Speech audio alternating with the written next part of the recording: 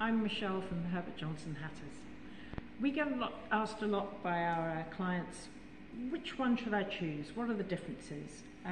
So this video is to help people understand the differences between the different styles from the different films and within the films, so they can make an informed choice. So we offer quite a range. We do a Raiders no turn, we do a Raiders turn, we do a Cairo. So there's a lot of options for people. So let me talk you through. We start with the Raiders without a turn. Now we kind of fake the turn here, it's how you shape it. But for those that want a hat that sits symmetrically on the head, so there's no turn, the back lines up with the pinch perfectly. There's no twisting at all on it. So you have to fake the shift in the brim. So that can be done, so that's no problem. So if you're comfortable just wearing it in the oval that your head is supposed to fit in, a bit like how the hats would have originally gone to Raiders of the Lost Ark for filming. So there was no turn put in them by us. That was all done by Harrison.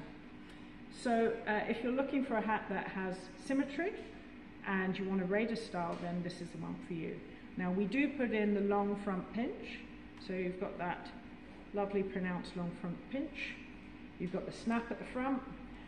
We also curve the snap so it comes further round to the side, and you fake the curl. So you've got a little curl on the back, as you can see. Nice plump crown, and that's your Raiders without turn. So if we move on to the Raiders with turn. Now as you can see here, it's off center. So we've twisted it here, we've put the pinch in a new place, and you can see there's a diagonal. It's twisted on the head. So you put it on and it twists, and then the pinch is at the front. So the back of your hat is just slightly round to the side.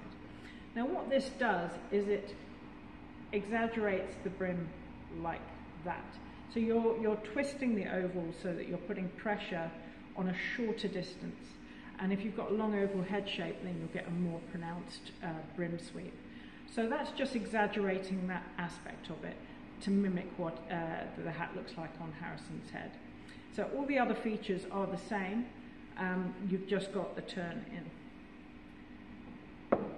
So if we move on to the Cairo, so by the time filming gets to the Streets of Cairo scenes, the hat has developed, it has evolved.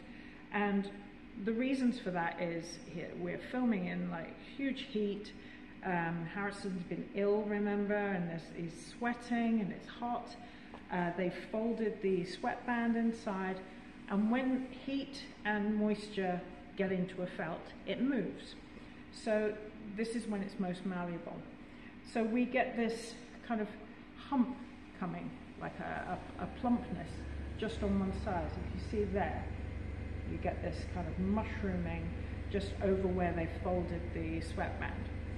So when you look at it like this, it's got the turn in, of course, then you get that hump on that side. You can see that plumpness, and it's most pronounced on this side, not so much over the bow side. So you'll get this sweeping, once your head is in it, obviously you'll get the full effect, because you'll have that pressure, and then the brim will sweep around as it should. So if you're looking for something, you really love the Cairo scenes, then you're looking for the Cairo style. This is the little hump that you get inside here, and again the sweep in the brim, still lots of plumpness there, and you've got the turn. So that gives you an idea of the differences and why you might choose one between the other. So moving on to the temple, this is a much simpler design. It's like an everyday hat, it's very ready, it's much more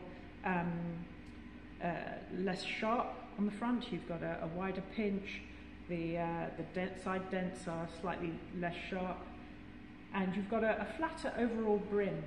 So what I do is I flange all of the brims, and then I take a little bit of the curve out with the temple, just to flatten it down a little bit. It's got shape, so it's not flat. It's not like a gaucho hat or anything like that. It's got the same dimensions, It does have a snap front brim, but it's a lot softer in shape. And of course, with the temple, you've got the exterior bow knot fold in here. So that's a feature that is for the temple alone. So there we have the temple. Then we move on to the Last Crusade. Now this is again in our deep sable felt. It's very sharp. You've got defined side dents, a high pinch, not as defined as Raiders, but not as loose as the temple. So this is a really good, smart hat choice.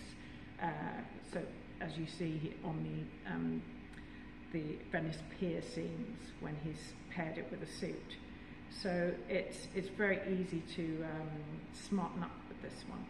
It's got very sharp defined shaping. It's got a slight curl on the sides of the brim, so you get that pronounced kind of lift, and that gives a foreshortening, so it looks much more of a dynamic, sleek style. So that is our Last Crusade style. Then we move on to our Destiny. Now this is in a nutmeg felt. It has very similar shapings between the temple and the Last Crusade. We've got that curl to the side, that lift, and we've got a slight kind of sweetheart bit going on in the top pinch. So the side dents kind of sleek back slight bit further. So when you tip up, you can see that little nook there. So it's a really lovely piece of shaping. We've got the sable ribbon, so we have a different kind of contrast than the others. And of course we've got the olive liner, which makes it so unique. And we have the dark chocolate sweatband in here with the warm gold embossing. So the other two hats we've got in our styles is the seaplane, which we have in our storm felt with the black ribbon work, and that's the travel hat.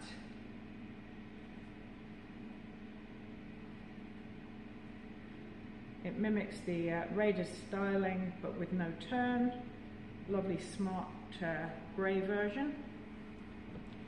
And we've also, if you love the villains and look smart like our Major Tocht, this is the Major. It's got a wonderful bound edge on it, a folded bow knot, and is in the black felt with the gorgeous purple liner. So I hope that gives you an idea of the differences, what our ranges are, and help you make an informed decision on which one is for you.